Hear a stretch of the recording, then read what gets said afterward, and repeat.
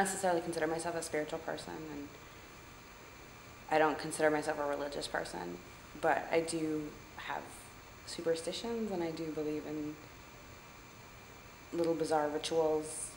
I don't know where they come from. I don't know if they're Jewish or if they're Christian, and I just incorporated them because of I guess, popular culture. God is indescribable because I think it's something so personal to so many different people that it doesn't, it reflects on each person individually on what they believe God is.